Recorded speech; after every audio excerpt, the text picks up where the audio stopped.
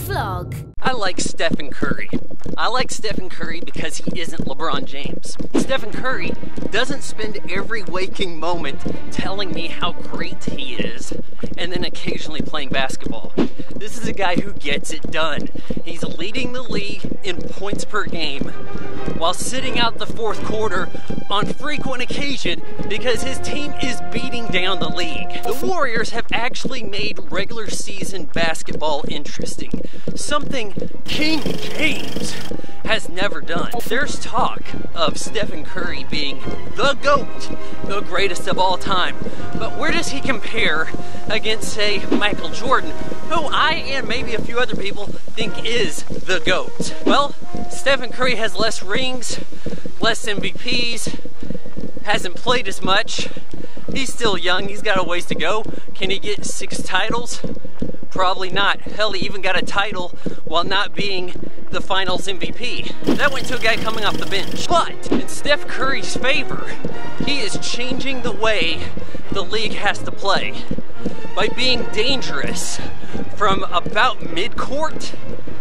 How do you defend against that? You can't defend against a guy who's got NBA Jam cheat codes. Players are having to come up so far to double team him as he crosses the midcourt line that it's easy for his teammates to get a layup. That's straight up nasty. I don't care if you think you can plow through some guys for a dunk. This is more dangerous. And the rate at which he's shooting threes is unbelievable. Steph Curry has, as of this speaking, the 3 best years for three-point shooting in the NBA, as far as totals made.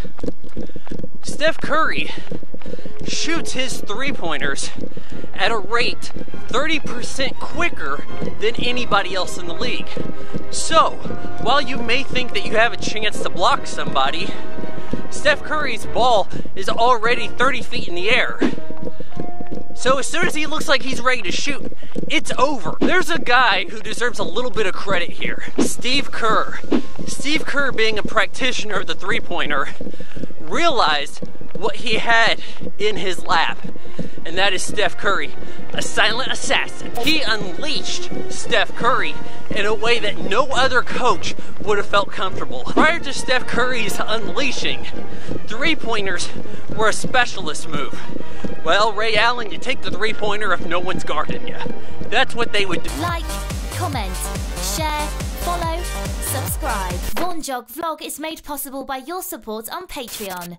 Patreon.com/Vaughan Fry. Because fuck Google.